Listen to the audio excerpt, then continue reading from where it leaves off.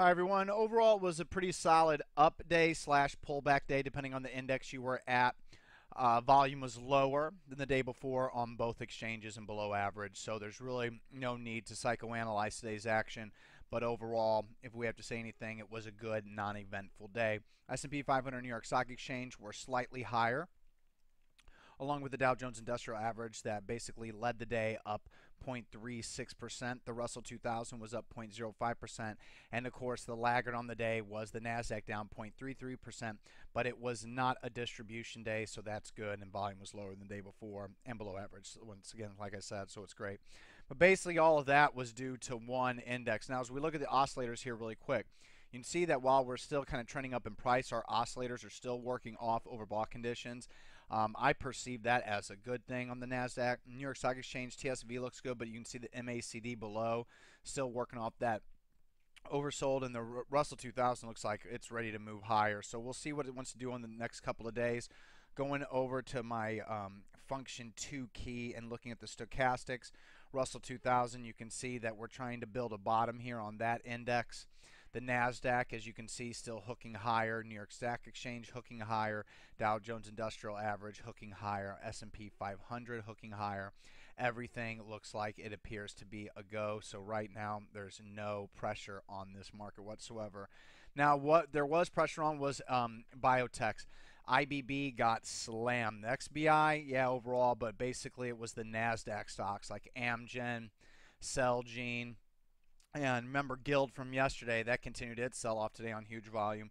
And then we did have one full sell signal today, HZNP. That one triggered intraday at prices higher than where we're closing. So once again, the sell stops have gotten me out at a better price and a lower loss than it would have if I had to wait to the end of day signal like we used to be able to do. But HZNP is a 100% sell. That fails. DXCM is closing below its 20-day moving average on above average volume. That's a 25% sell. TMF, not related, is also closing below its 20-day moving average. Even though it's on below average volume, the chart looks kind of ugly, so that is a 25% sell. Getting back to the biotechs, AGIO is closing below the 20-day moving average on above average volume. 25% sell there. And then out of the biotechs, SERV is confirming its earlier close below 20-day moving average, which is right here. Higher volume, but it held the support levels here, which was key. But today's loss, much heavier volume, and I don't care that on a closing basis it's holding that support low. I want to go ahead and take 25% off the table in case it gets uglier in that stock. But right now, that is also a 25% sell. And now getting back to the bigger sells in the biotechs, SUPN triggered intraday. SUPN was a 50% sell. The last sell is supposed to be down here at these lows. Remember, this is a longer term play, but I might go ahead and decide to set that up right here below 825, and if it closes below 825, we'll re-enter SUPN when it can get back above its 200-day moving average. But SUPN is going to be a long-term performer, but I'm not going to sit here and hold it, and then if I'm wrong, watch it go down to 5 and be like, whoa, I still believe in it. I don't believe in it if it's not moving up, but longer term, this is one that we will watch again for a retake of the 50 200-day moving average.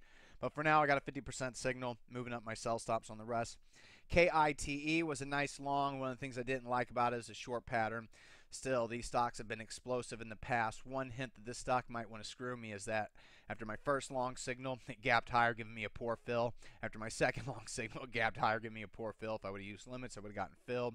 And then today, it's not really failing, but still, I want to get out of half of the position and then raise my sell stops to ultimately below this low right here. I don't want it to go below 50.51, and if you really want to, you can use 49.21, and I might in fact do that. Split the rest of the position in half by the low a day here on the 17th and the low a day on the 10th with Kite. Also, RCPT. Remember, this was the one long I did not like because it was risky, V-shaped, and extended overall from the 50-day moving average. Looks like I got to trust that gut instinct a little bit more because it did fail. However, it's closing at 118, which is above the open of this day, which would technically be the real signal day, which it was. So I'm cheating here by buying this, but it's got the green bop volume surge, and now I'm like, damn it, I should have paid attention to that signal. So if we're going by that signal, this would only be a 75% sell, so that's what I'm going by. This is a 75% sell. 50% was cut when it got below 125.05. So once again, sell stop saved us from more of a loss. And then we'll sell another 25% of the position, let the other 25% ride, and I'm going to go ahead and use maybe the low of day here now instead of this low of day instead of 109.98. I'm going to use 114.43. So RCPT is a 75% sell. And then last but not least, fold speculative stock, not a big deal. Since our long signal, it worked out immediately, up 6%, but now it's down 7%, so now we have a slight loss. It's going to be a 50% sell, but I'm raising up my final sell stop to below the low of day of 768.